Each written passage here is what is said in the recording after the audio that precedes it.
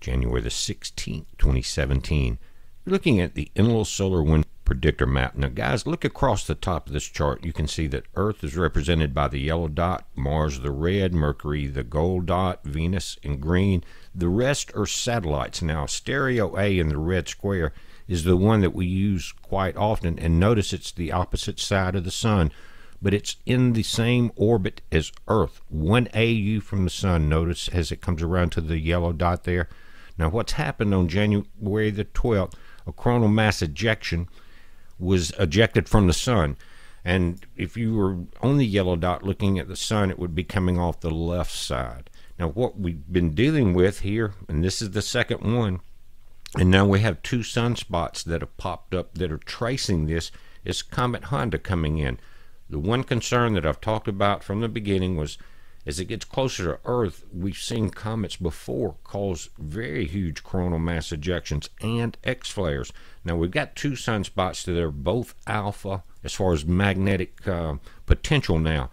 And when they start varying or getting larger, we'll have to watch that. But they're appearing. We'll take a look at that. Now, guys, the model doesn't really show the size of this coronal mass ejection. Let's take a look at the LASCO C3 and C2 cameras aboard that satellite. These are giving us Earth-facing images. That's the sun represented in the white dot.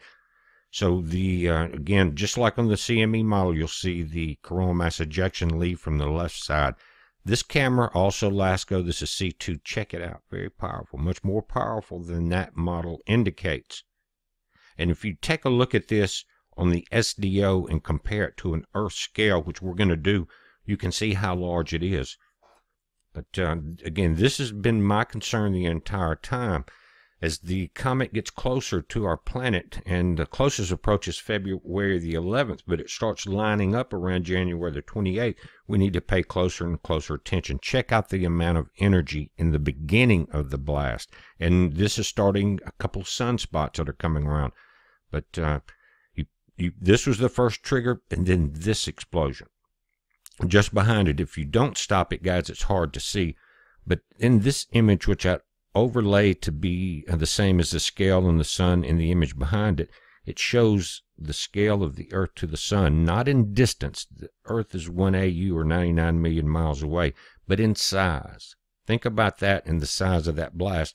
Now, some have described this in the last few years as a kill shot.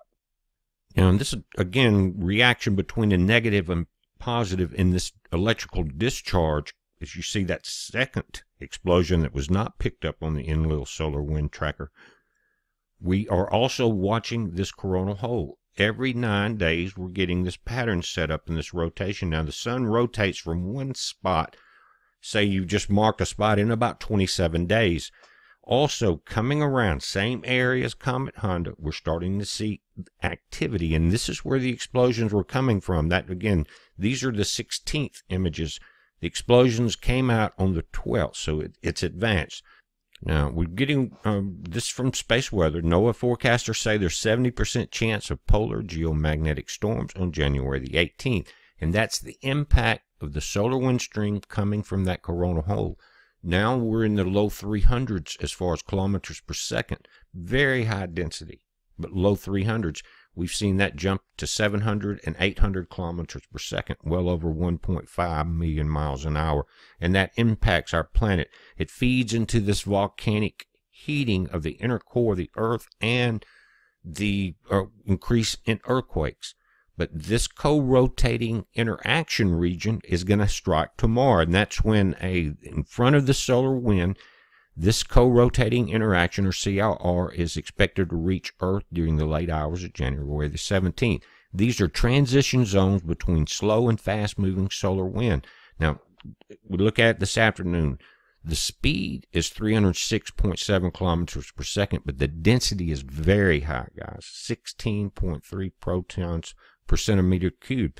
Now, think about that. A lot of times we'll see that during these high wind speeds, very low, 3 or 4. But the density at the top is already above the scale that's allowed. If you look at it, it goes to 10, and they're showing 18. Solar wind speed in the middle, indicated in red, they call it radial wind speed. Now, in this model, the Earth is at the bottom in blue, Comet Honda is in red. Venus is in gray. Mercury is also in the other shade of gray, and then Mars is on the outside. Guys, what we're dealing with here is, again, this electric universe, no matter what anyone tells you, as these comets pass through space, and this one has about a 5.25 orbit out just past Jupiter and back, it's like building up friction, to put it very simply. And when it comes back toward our sun, that energy is released just like static electricity. If you're walking on carpet and you touch something metallic and you get that shock and that spark, the same thing happens here, but on a hyper mega scale. Remember how, as we watched ISON come in, we saw X flares and coronal mass ejections aimed directly at the comet, stripping it apart, almost as if protecting the inner solar system from even a more devastating reaction. But here's the live information now. Magnitude 7.0. The apparent magnitude will decrease somewhat as it's coming directly in line between us and the sun, because it's going to be harder to see. But it's moving at 30 kilometers per second, and it is 57 million kilometers from our planet at this time. You can break that time scale down. The perihelion, which was the closest approach to the sun, was back December 31st, New Year's Eve. Now it's starting to become more and more apparent. Now we're looking at stereo A images, and these are behind the sun. So the Earth is about 99 million miles away from the sun, so you're looking at probably close to 200 million miles away, but you're seeing Comet Honda, the smaller object move, and that's our planet to the left, the object indicated there. And again, this will pass directly over us February the 11th.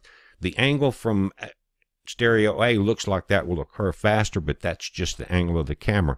Now, it's a little harder to see, but you can see the brightness that's coming up close to our planet. Again, these are stereo A images on the backside of the sun. Now, one thing about stereo A, remember, it is in the same orbit as Earth. It was meant to do that. Check that out, magnitude 7 now. I think that will decrease as far as brightness. The number may go up as it gets close to the sun as far as apparent magnitude. We'll just have to see. But you can see it getting clear and clear on these images. One thing I want to say about this, they're saying it's a relatively small comet. But when you're seeing it that size close to our planet from 200 million miles away from stereo A, it's not that small. But guys, we're watching this. It's a heads up. We're going to pay close attention to it. Again, let's watch for continued coronal mass ejections coming from the sun. We're about to have increased solar wind speed and pressure, and that's going to build into the heat core of our planet. We're going to start seeing these deeper quakes again. Remember the one that was over 600 kilometers in depth just a few days ago? Same things are going to happen, because that energy is being fed into the core of our Earth, and it is heating the core. Not the surface, but the core. But it does have a reaction with our atmosphere. And in the south, we're seeing record warm days now. That's from these increased solar wind speeds from the coronal holes. If we go into a further solar minimum, then these warm days are going to change throughout the rest of this winter. We're watching that too, guys. It's a heads up. Be safe.